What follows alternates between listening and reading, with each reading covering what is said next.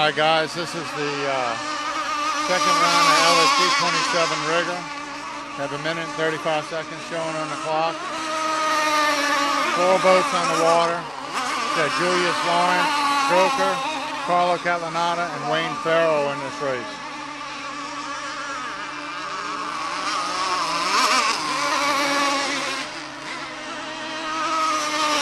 Minute and 15 seconds showing on the clock.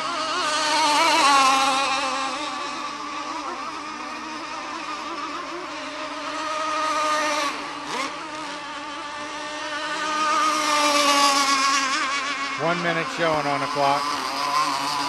All 4 boats still running. Oh, we had a boat spun out.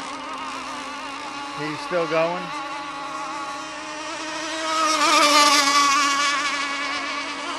So that was Stroker that spun out.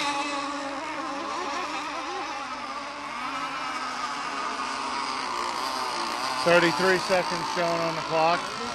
Got a dead boat in the back straightaway between the entrance buoy and the start of the turn 2, probably out in lane 8. 20 seconds showing on the clock. Got 2 boats lined up side by side in the back straightaway. 10 seconds showing on the clock as they enter turn 2. 5 seconds. 4, 3, 2, 1. Good start.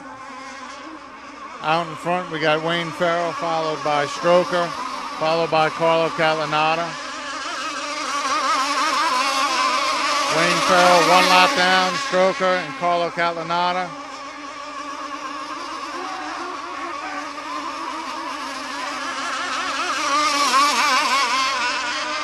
The race is for second place between Stroker and Carlo. Carlo just hit a buoy and flipped over. We got Wayne Farrell out in front. Stroker in second place.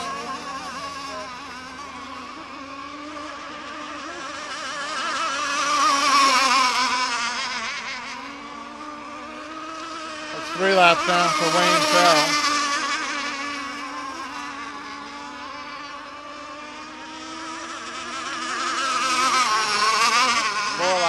5 laps down for Wayne Farrell, 5 laps down for Stroker now.